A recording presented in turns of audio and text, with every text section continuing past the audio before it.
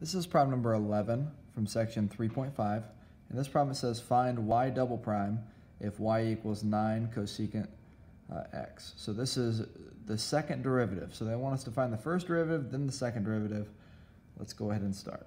We can say that dy over dx is equal to, this is just 9 cosecant x, so all we need to know is the derivative of cosecant. What the derivative of cosecant is cosecant x cotangent x. So we can say that this is 9 times negative cosecant x cotangent x.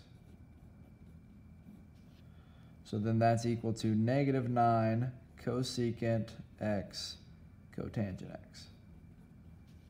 So that's the first derivative. Now we want to find the second derivative. So we're going to say d squared y over dx squared.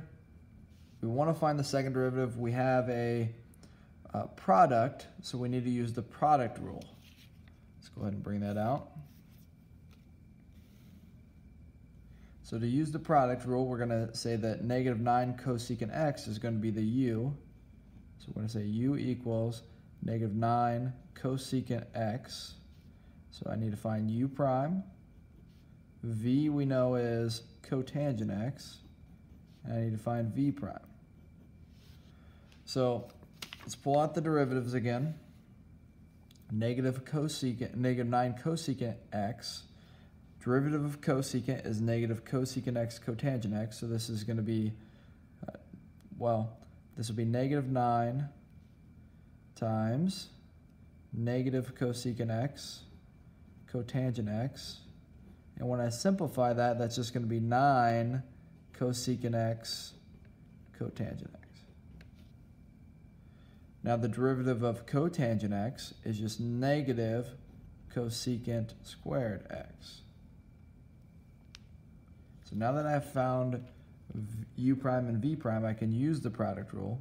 So I can say that it's u prime times v, so u prime is 9 cosecant x cotangent x times v, which is cotangent x, plus v prime, which is negative cosecant squared x, times u, which is negative 9 cosecant x. So then I'm going to end up with, if I multiply these out, I get 9 cosecant x cotangent squared x minus, no, plus, because of the two negatives, so plus 9 cosecant cubed x. And cotangent squared, let's see, cosecant's 1 over sine. Cotangent squared is going to be cosine over sine. That's not really going to get us anywhere. So this, let's see. Let's go ahead and write these out just in case. So we'll get 9, this is 1 over sine x. And this is cosine squared x over sine squared x. Plus 9, this is, this will just be 1 over sine cubed x.